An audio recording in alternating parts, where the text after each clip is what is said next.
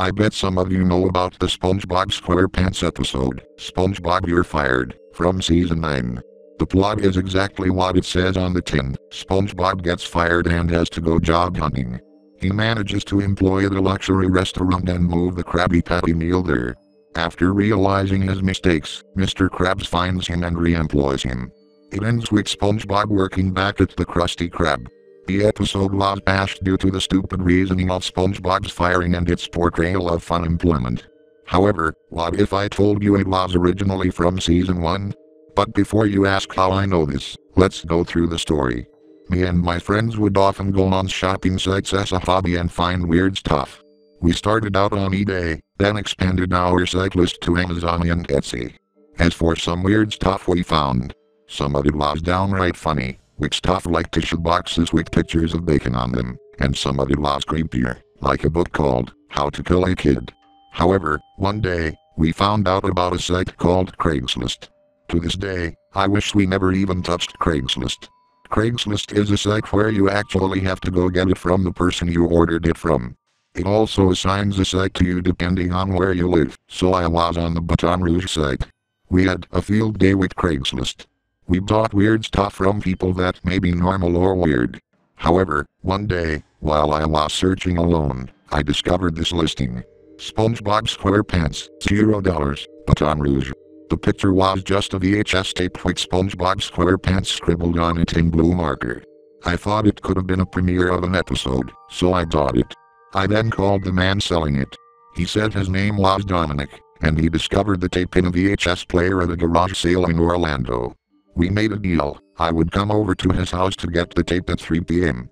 I waited until then, and then drove over there.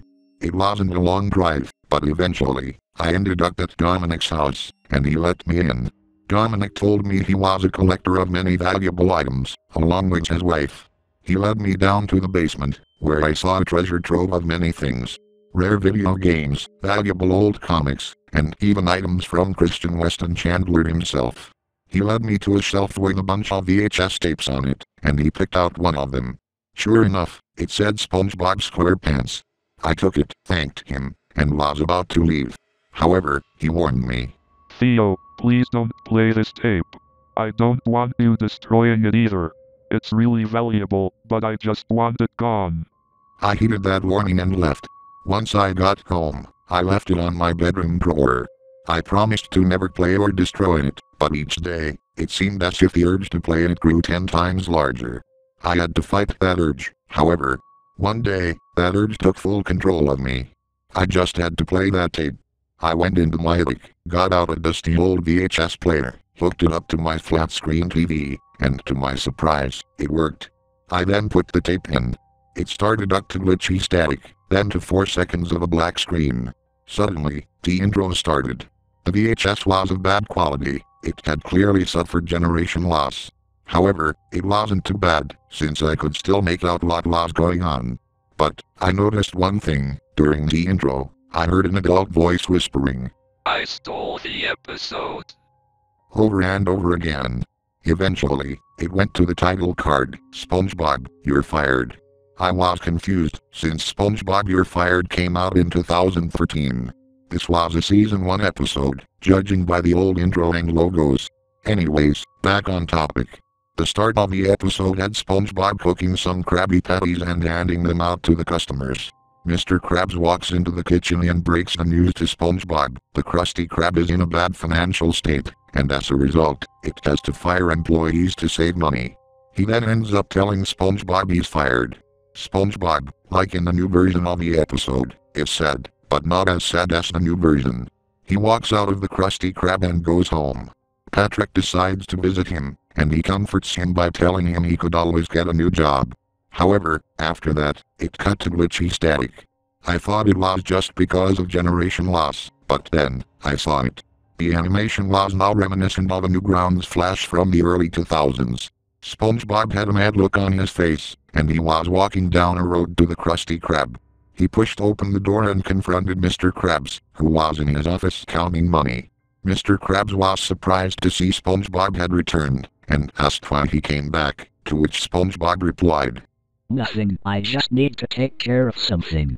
SpongeBob opened the door to the kitchen, in which Squidward was making Krabby Patties. He slammed Squidward's face on the grill, to the horror of everyone. He pressed it down further, making it melt along with the patties. He pulled Squidward's corpse up, carried it, and threw it in the dumpster behind the Krusty Krab. He then went back to Mr. Krabs and threatened him with the same fate if he didn't rehire him. Mr. Krabs agreed, and SpongeBob was hired again.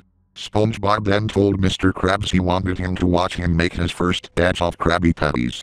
They then walked into the kitchen, followed by more glitchy static.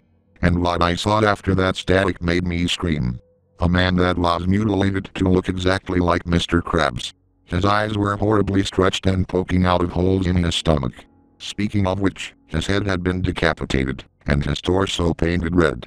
His legs were not pointy and stubby, and he had 2 hands for each arm to make claws. A smile was also cut into his torso. This was no Mr. Krabs. This must have been a man who was killed and mutilated to look just like Mr. Krabs. From there, a man proceeded to create patties out of Mr. Krabs, slicing and dicing him until he was even less recognizable. He then shaped his remains into patties and put them in burgers. It cut back to the Poor Today animation, where SpongeBob was giving everyone Krabby Patties made out of Mr. Krabs himself. Everyone happily ate them, and they seemed to enjoy them. SpongeBob then laughed, and then it cut to Mr. Krabs and SpongeBob laughing in the normal Season 1 animation. After that, the tape ended. I turned off the player, changed the source to my cable box, ejected the tape, and threw it in the attic, where it remains to this day. Needless to say, I won't look at SpongeBob the same ever again.